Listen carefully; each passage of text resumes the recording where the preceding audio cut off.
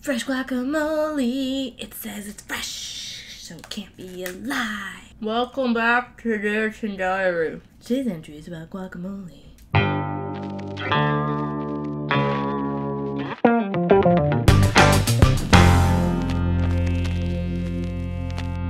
About a week ago, I was on a podcast. I don't know if you guys know anything about Texas A&M. It's a university.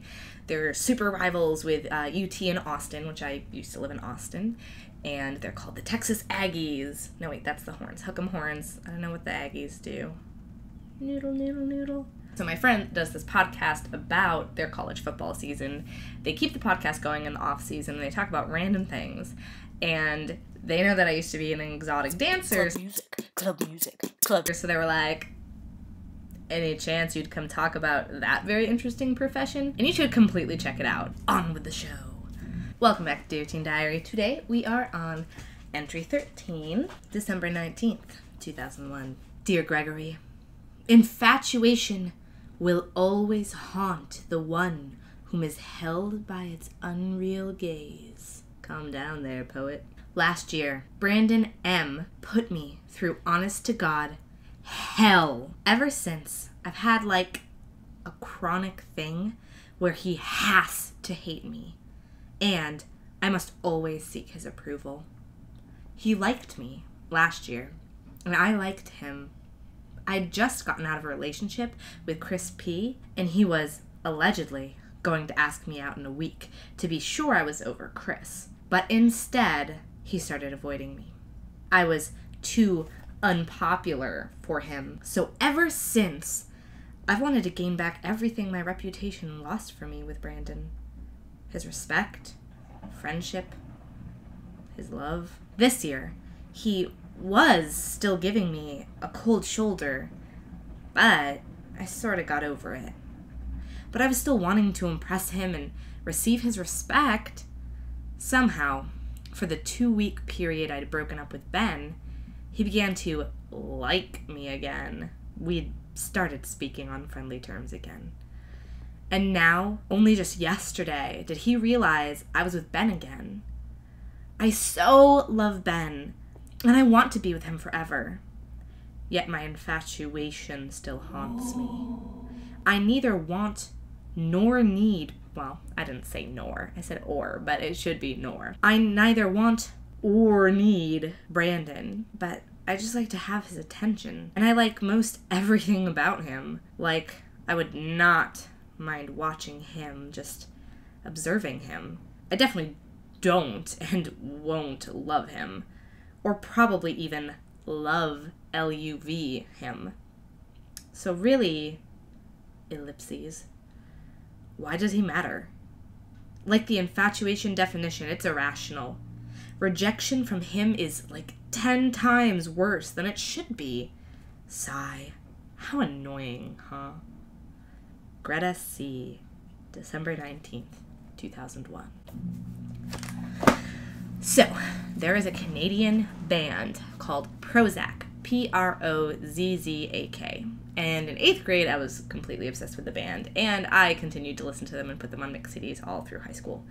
They have this song called Infatuation, which is also why I know how to spell infatuation. I-N-F-A-T-U-A-T-I-O-N. I do not want you.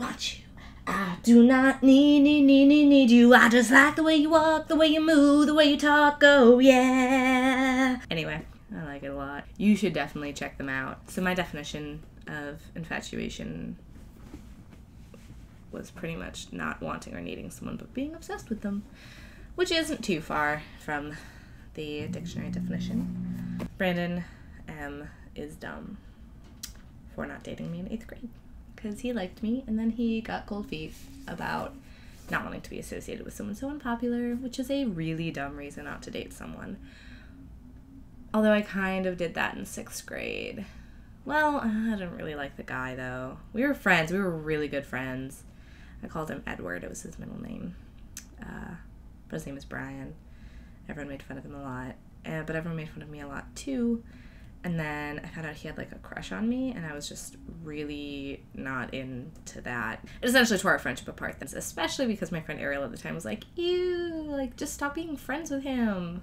Brian, if you're out there, I'm sorry. I'm also sorry for that one time I ran into in the middle of the summer when we were bicycling, and I just was like, I rode past you. That is a moment I remember probably far more often than I should, and I feel shitty about it, and I'm sorry. 6th grade. We're way off topic now. Whee! Let's bring it back. Okay. I got back together with Ben, the love of my life, whom I want to marry. And then I find out that Brandon likes me, and I'm just like, frustrating, because I shouldn't care, and I don't want to care, but I do. I'm like, haha, validation. So, well, we'll see where that goes, because I almost cheated on Ben with Tom because I wanted validation through the sexery, but now Ben and I are starting to get some hot lovin' action going on, and now a man from my past, whom I desperately want the validation and approval from, has reemerged as a possible romantic interest. Dun dun dun! Don't do it, Greta!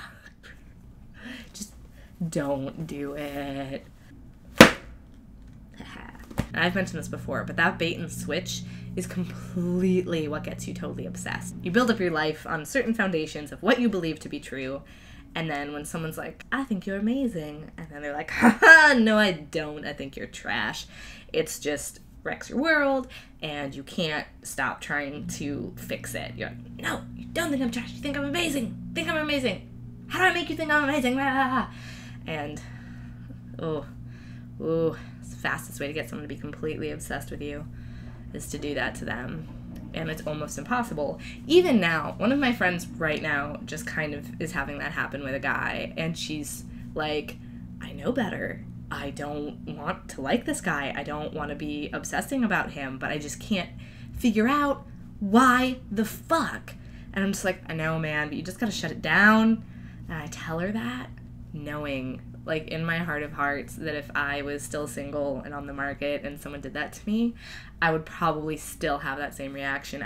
Yeah, it is easier if you know that that's how that happens and why that happens, to just kind of tell yourself to shut up, because you don't think like, oh no, clearly I feel this way because it's meant to be, like, we have this connection. It's like, no, you just used mind games. You just used a cheat code on my emotions, and now I can't get over you. But it's not because you're special. Well, I hope you enjoyed Dear Teen Diary today.